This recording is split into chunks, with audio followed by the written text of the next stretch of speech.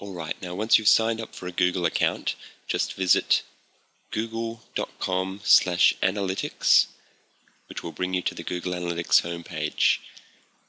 To sign in, click the big blue button, Access Analytics. Type in your Google account username and password. Try to do it correctly.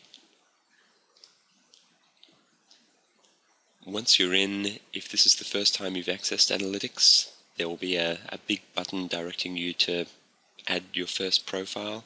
Otherwise, click Add Website Profile here. Put in the address of the website that you'd like to start tracking. And if you're also running Google AdWords, it's a good idea to link the two accounts so that the cost of your Google AdWords campaign can be carried across to Analytics. Otherwise, untick that, hit Finish.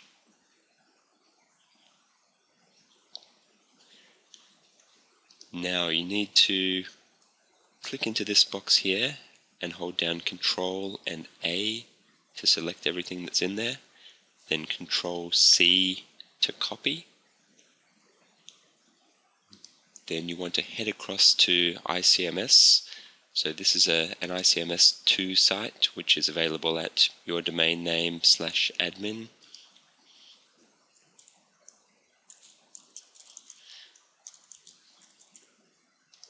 Type in your normal iCMS username and password. Once you're logged in, click on Site Settings. Click within this Google Analytics box and hold down Control and V, which is the shortcut for paste. So that's pasted the Google Analytics tracking code into iCMS, hit Save Settings,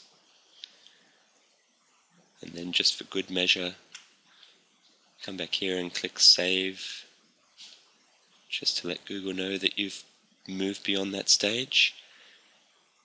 And within about 24 hours, you should see a tick appear here when Google recognizes that the code is properly installed on your website, and you'll start to be able to view statistics about people visiting your site, including the sources that they've come from, whether it be search engines or direct links on third-party sites, and where they're from in the world. So fantastic information, very easy to implement on an iCMS site. This copies it through to every visible page on the site, so you'll start to see some very valuable analytics data coming in within 24 hours.